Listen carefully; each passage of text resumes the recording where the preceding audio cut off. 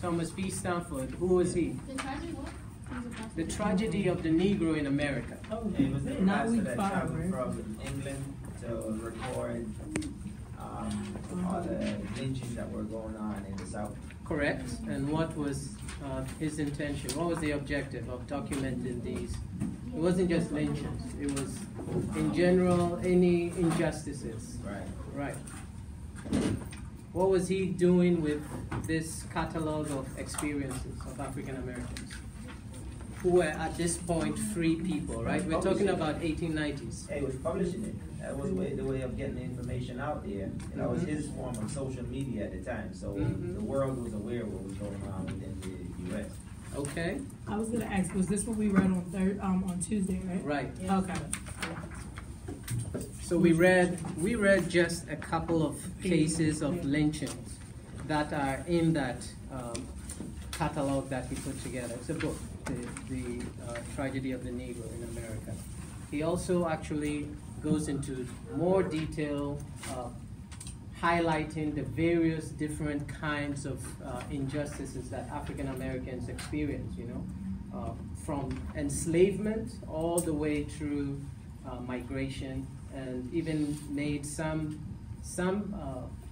projections of what he thought American society should be like. Okay, so this is just a snippet that I pulled out to give you a sense of how he described the lynchings. Lynchings. So now we're talking about after 1865, right? End of Civil War through the 1940s. Were those covered in newspapers? Were those covered in newspapers? Yes, right? They definitely were. Not to an extensive extent, you know, not really reflecting the frequency with which they were happening or the extent to which they occupied and facilitated this sense of white supremacy. But they were covered in the media, just usually like a paragraph, you know. This happened in this part of town. It was attended by so many people, but just very small descriptions, usually. Yes? I want to ask you a question. So it was a picture inside the lynching paragraph, and it was like a picture of like a banner that says a man was lynched today. Did they really do that? Or is that what Does that picture look real to you? It looks real, but I'm just saying. It is real. It is real, and there were over 4,000 such lynchings recorded. There's actually EJI, Equal Justice Initiative, which put together this Lynching in America report, documented 600 more cases. That's why we are at about 4,000 plus. And I've already told you, not all of the lynchings or anything, or acts of more violence that qualify as lynchings were actually recorded in some publication or the other. Those 4,000 are just those that could be, in one way or the other, traced back to some publication, okay? But we know that there were more than that. Many would not be considered newsworthy because it's not as if they were trying to publicize, or society was trying to publicize these kinds of acts, right? It was trying to be, these were acts which were in response to allegations that, you know, some African American had either raped somebody, had committed a certain crime, but these were not legally sanctioned acts, right? Because sometimes you would see that those that were lynched were pulled out of jail, out of courthouses. Sometimes the lynchings happened right in the courthouse lawn, okay? So these were not legally sanctioned, but effectively the state looked the other way. The local municipalities looked the other way, right? So I'm giving you this assignment to do at home because I want you to spend more time and give me something that's well thought out, okay? All of the answers, or most of the answers, can be traced back to either what you read on the Negro, the tragedy of the Negro in America, or the actual report itself, Lynching in America, okay? I'm going to be grading relatively harshly because I'm giving you more time. You should have done it in class. But let's discuss some of those points a bit. You can actually take notes on your questionnaire because you can download the question again and print it and start fresh. Okay? Yeah. Can you explain when you say write in Stanford's words? Is it like it's an essay format? So is it like, we're gonna be like answering the questions or like taking from the readings? Good question. So Thomas P. Stanford, the pastor who came all the way from Birmingham, England, to document the experience of African Americans in the 1890s, he wrote that book, The Tragedy of the Negro in America, in a sort of a personal account. And the intention, the end motive of him putting all of that together was to shame America from white supremacy, basically, right? He was trying to put in vivid detail what the life of African Americans has been like since the end of slavery, in particular, right? So it was an attempt to bring experiences that for the most part were hidden and buried under underground of American society into the fore, right? You could take that book, read anything from the lives of slaves all the way through the kinds of terror, domestic terror, lynchings that caused millions and millions of blacks to migrate up north and also to the west, okay?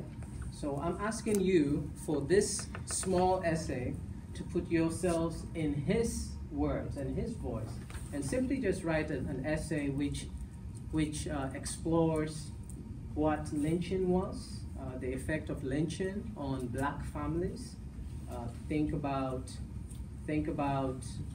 the racial animus that is created when a family is lynched, or the father, the man in a house of the black man in a household is lynched. Think about what happens, how that, portray that in Thomas P. Stanford's words, as though he was trying to raise a certain level of enlightenment in American society, okay?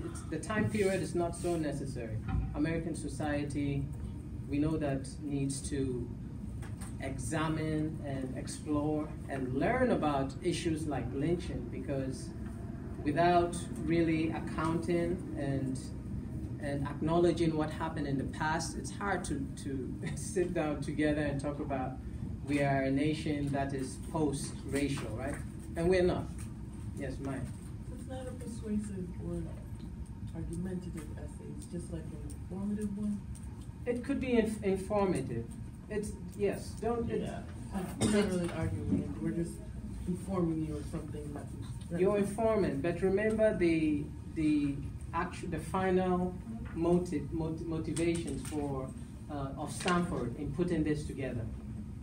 His final intention was that it should help, yes, inform society about what the African American experience has been like, but also to shame them away from engaging in white supremacist thoughts and manifestations, right? Institutional racism, right? So it's in that sense, it's also persuasive. Your conclusion of your essay should basically persuade American societies to acknowledge all of what's happened, and that there needs to be a sort of a reconciliation for African Americans in society. I gave you up to 2 pages. I'm not asking for an in-depth, long paper. Just follow the guidelines and address all of those issues that are raised in the bullet points. Let's just keep going. Karen, would you please read for us the first bullet point? I'm sorry, Karen. Let's go back a bit, because we're not going to cover this in class. Thomas P. Stanford was coming from where? England, right? When did let's talk about England a bit, because slavery, we know, happened there as well, right? But slavery is not something, when you talk about slavery, or when you watch films or documentaries on slavery, you typically don't think of or hear about England first, right? You hear about the United States of America, or colonial North America, or the Caribbean, right? Some of you've watched Amistad, the transatlantic voyages, but you don't typically hear about England. Why is that? Yes. Because England was the first to abolish slavery. They were the first to abolish the transatlantic slave trade, and yes, they did abolish slavery before United States, right? But there's another reason why, yes. I think they enslaved their own people. Is that what How it do you was? mean? Like, it wasn't so much racial as it was more like class-based in England. I had learned something about that. Like, they didn't like in United States, it was, you know, the white people, black people, but in England, they just enslaved people who were like poor. They didn't really base it off of like your color. That may have been, right, thank you. That may have been before before the transatlantic slave trade, yes. Okay. They had various stratifications within their society, so that some were of lower caste. But England definitely participated in the slave trade, and they did import slaves as well. In fact, they were the most prolific slave exporting nation. They revolutionized the extent to which the transatlantic slave trade was being conducted, right? Because they had a very established maritime or navy operations and bigger ships, right? They actually exported more slaves from Africa than anybody once they got in the late 17th and 18th centuries, right? But there's another reason, which is this. Anyone else raise their hands here? Think about, okay, I'll have you answer this question, Dana. I was gonna guess that they weren't as harsh in England or as cruel as they were in America. I think you're getting at it. But why is that? Where was the slavery, were the British exporting slaves, or even the Dutch or the Portuguese before that? Say where? Where? Well, I mean, they were mostly within America and the islands. Thank you. And Yeah, the Caribbean. Right. Right? Right. So it wasn't so much England. Right. Because even in Virginia, they had slaves in like Virginia and places like that. So, but I mean, I guess they lost their foothold in slavery to the Dutch and the Europeans eventually. So, but you're on the right point. The point of what we should really note about the difference in how African Americans are treated in this country, or the issue of race here and the issue of race in England, is that was largely because in England they were mostly exporting black slaves to plantations in the Caribbean. It was not a situation where they were bringing them into England. Oh yes, of course, there were aristocratic families in England who loved to have a black slave within their household, right? It was a thing of status. But slaves were not brought into England in the quantities that were brought into colonial North America or into the Caribbean, right? I mean, think about England. The environment was not conducive to plantations, right? Or to growing the kinds of things for which you would need intensive human labor, right? The 800,000 or so documented slaves that belonged to the thousands of British families were in the Caribbean, right? So in that sense, it was so easy for British historians, and even the wills of these aristocratic families or white slave owners in Britain, to leave the properties in the Caribbean as footnotes, right? They didn't really have to delve deep into expressing in manuscripts like wills the extent to which they engaged in slave trade. That was something that was happening in the Caribbean. But yes, they owned those slaves. In fact, there was quite a market for slave loaning in the Caribbean. You didn't even have to, as a white family who owned slaves in England, you didn't have to directly be in charge of managing your property, your chattel. You could just lease them out to, you've heard of those gang slave laboring operations, right? You could lease them to slavers in the Caribbean who would pay you a certain fee to rent your human chattel, right? So in that sense, it's not, the British have had an easier time in actually whitewashing the extent to which they engaged in slavery. That's a fact. However, and this is something that you can take a look at in your own time, recently there were a group of historians, I forget their names, who went and dug up the Slavery Compensation Act records, which detailed in pretty good detail, the 46,000 or so British families that engaged in slavery. It told you everything from how many slaves they had, where those slaves were actually based in the Caribbean, the conditions, who was actually managing them. They actually had to do that because unlike America, when slavery ended in England, the government actually compensated white slave-owning families, right? They actually compensated them with taxpayers' money. And everybody who was a slave owner had to make sure that they were on those documents so that they received their due. And those are the manuscripts from those Slavery Compensation Act, which have given us a very detailed accounting as to the involvement of British in the slavery of those times. I just thought, we're not going to be discussing that in this class, but you should be aware of that. So yes? So it was abolished in England, the government reimbursed people who owned the slaves? That's right. It was a huge, huge compensation. If I'm not mistaken, it was 20 million pounds. Back then, that was like 16, 17 billion pounds today. I'm not good in actually, I can remember the numbers, but I'm not good in converting, but you guys know that a pound is greater than a US dollar, right? Yes, so yeah, they all got their cut based on the number of slaves. And this is an accommodation that the British government had to, or let's say the abolitionists in England had to agree to bring slavery to an end in Britain. It was a compromise, if you will.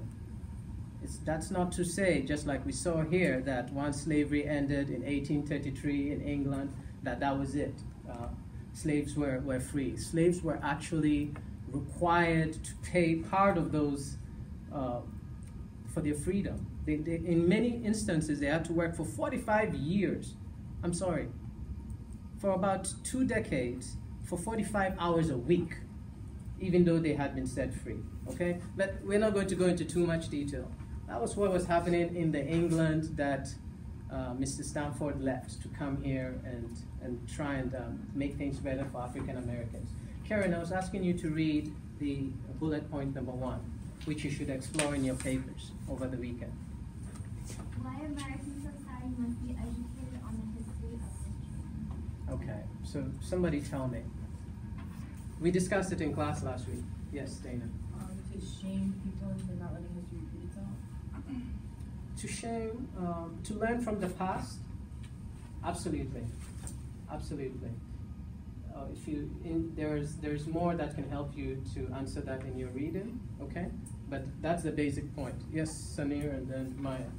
I think you said it wasn't as covered as it should have been in the education system. Mm-hmm. Discussed.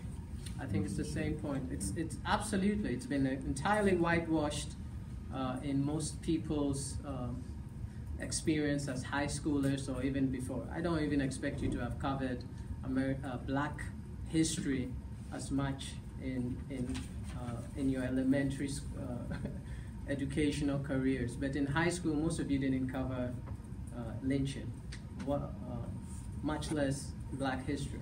Okay? Yes, Maya. Can you also use an outside source just to cite it, or something that you know? You can. You can certainly use other sources to inform your answers. That's completely fine. Okay. Yes. Would I be able Andrea? to? No. Something. No. Jay. What's Jody. it? Jody. Yeah. Jody, sorry. You're close. Oh, thank you. You guys are so kind. Would I be able to talk about like how, not necessarily that like some forms of lynching are going on today, but how the way that Blacks are still treated today? Could I talk about that? Absolutely.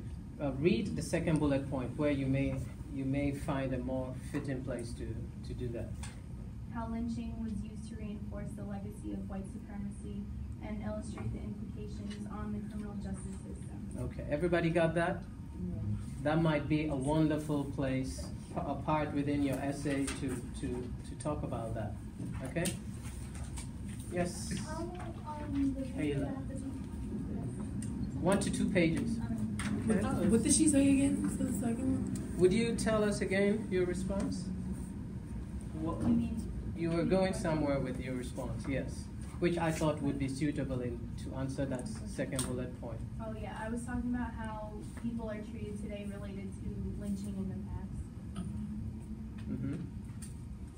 There are manifestations in present-day society which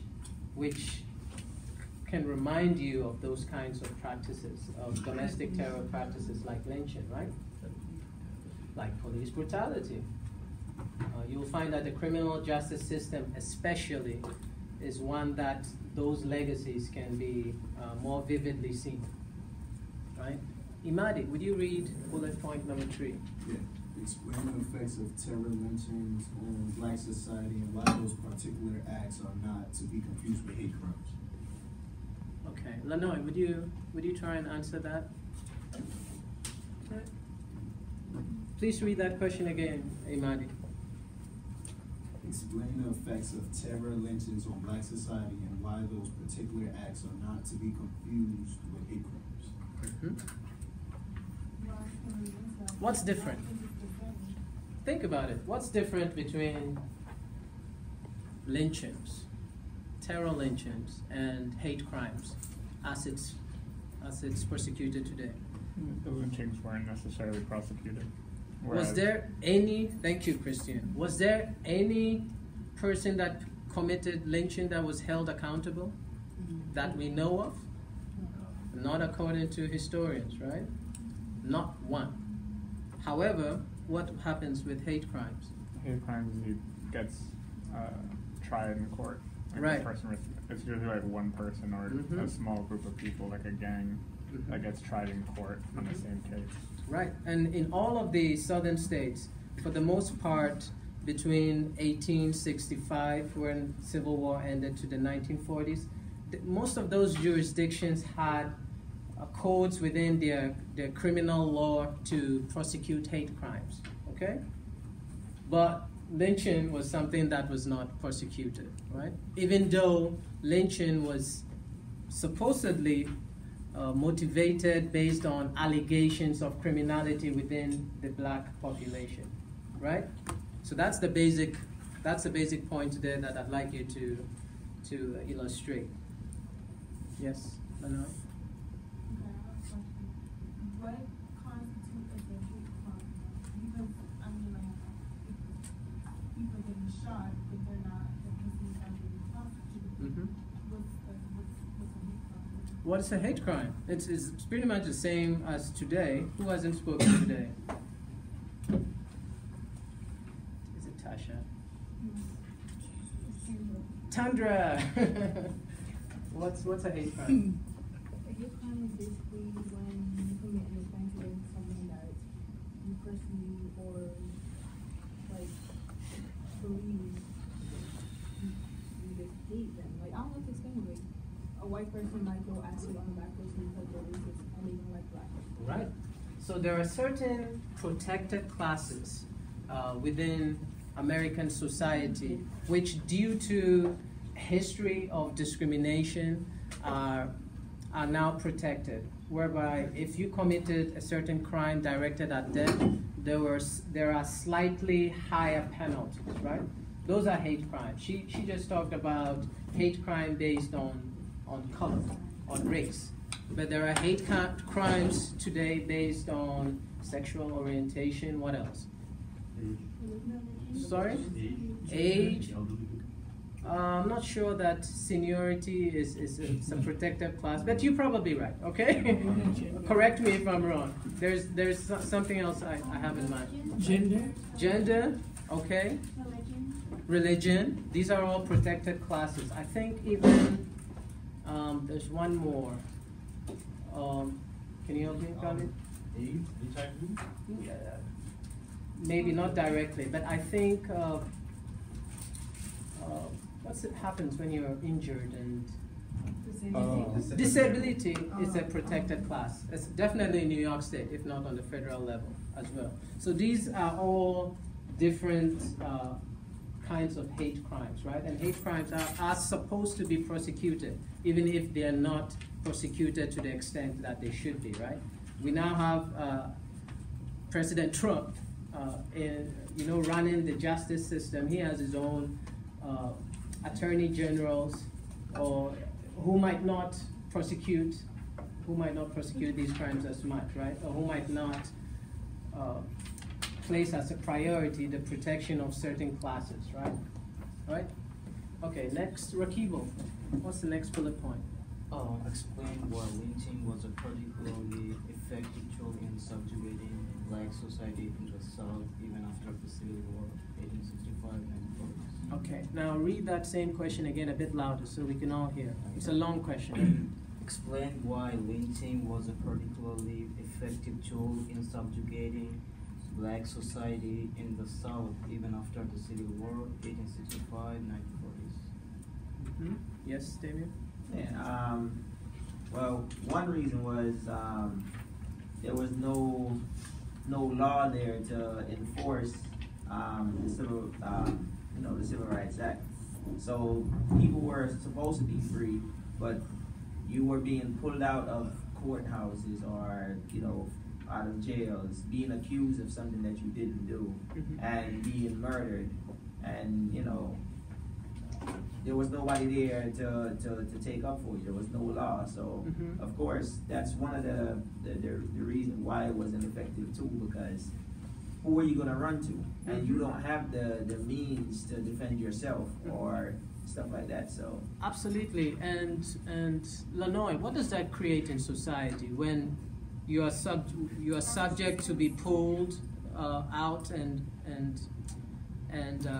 charged or just accused of a crime and killed for it? What would that happen to you? Speak up. I was saying that it can instill fear in the... It instills real fear, right? It instills a constant state of fear in the black society, right? That at any moment, for any social transgressions, right? Just for stepping in the way, for not yielding on a footpath so that a white person could cross you, or for, in some cases, being a little too loud when white women are in the area, or just any accusations. You could be lynched and killed, right? And so it's not just the person that would be lynched that needs to worry. It's the families that will lose somebody, a breadwinner, or even a child, or the woman of the house, just because of an accusation which does not need to be credible, right? That causes your society to be in a constant state of fear. And it's effective in driving that point about racial subordination of your population, because you know your place. You know your place is beneath, right? Beneath those of the white. So just better be hyper vigilant at all times to avoid becoming lynched, right? Yes, Maya. There also is still psychological effects such as anxiety and constant paranoia. It definitely does, and we're just about to, one step ahead of us. We're about to move towards post-traumatic slave syndrome. That absolutely, definitely. What's the biggest killer in New York's, well, in the country? What's the biggest reason that most people die premature in American society? Heart disease, right? Are you a doctor? No. That's correct. Heart disease, all kinds of heart disease related complications, right? Diabetes, high blood pressure. That's the main reason people die. And what's the main reason? What is one factor for that causes that? Yeah. Stress. I think when you say stress, it's okay. Stress. I know you were going to go to that. No. Maya. What were you about to say? I was gonna say some of us have family members who have it, and the trait just passes down from generation. It's definitely hereditary as well, right? But stress is one of the biggest factors causing or leading to heart disease, right? If you can limit stress in your life, you are expected to live a longer life, right? A healthier life even at that. So yes, definitely ages and ages or generations upon generations suffering from slavery and then Jim Crow and then now the new Jim Crow or mass incarceration, as we will cover in later weeks, can be expected or should be expected to have some impacts, some visible health impacts, right, in society, black societies at least, or affected societies. Okay, so let's just quickly read the last bullet point before we get to post-traumatic slave syndrome. Mohammed, please. How white supremacy is, in some ways, a more severe obstacle to black freedom than the institution of slavery was. Okay, I'm asking you to read it again because we need to hear it and take How notes. white supremacy is, in some ways, a more severe obstacle to black freedom than the institution of slavery was. You're right. So why is white supremacy in many ways a bigger obstacle to black freedom than slavery was or lynching in specific was? You said what?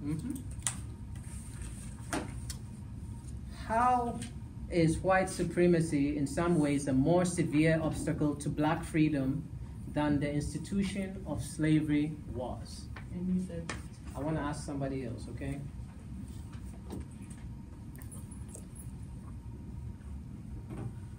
Peter.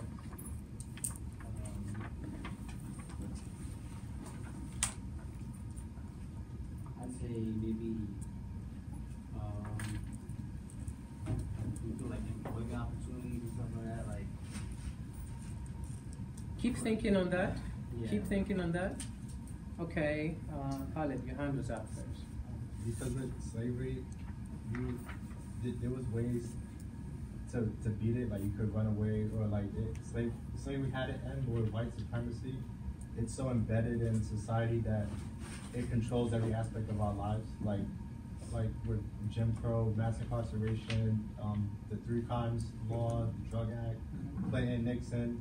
So I feel like with white supremacy, there's no way that we feel like it's ever going to end. It's always going to be around. Absolutely. You want to add to that? Yeah, I just wanted to say, that it's kind of more or less something that's like psychological. It's not something that's like a physical, you know what I mean? It's not something that you can see. Yeah, exactly. You can see slavery, right? You can see families enslaved, right? In an enslaved family back in those times, separation of family was a reality. In fact, that was probably one of the most resented aspects of slavery, as was practiced. Chattel slavery was your child, which was a couple of months old, as a black family, had a certain value of money put on it, and will be taken if the owner wanted to settle some kind of a loan, a debt, or just to make some money, or to punish the family. These were the real experiences of enslaved families. So you see that.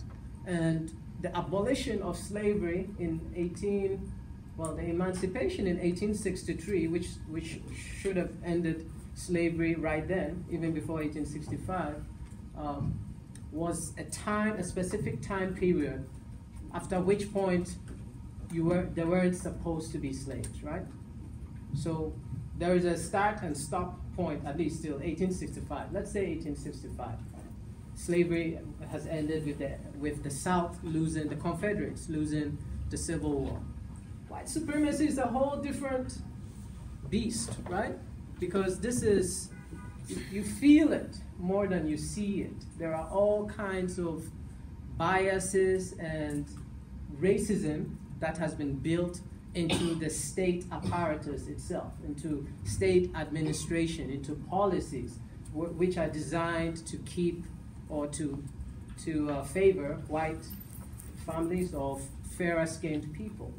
That's something that's a much more harder concept to address and to beat. You better have a certain willingness politically to go after those kinds of notions. Otherwise, it's going to take a long time to address something like redlining, right? Where banks specifically don't give loans to certain people as they walk into that door, even though they have the same number of assets as a white family that just walked out with the loan, right? That's happening today, yeah? Right? Those are those are vestiges of white supremacy that still survive till today. Maya was talking about police brutality. Police brutality is informed long ago by the institution of convict leasing. We covered that, right?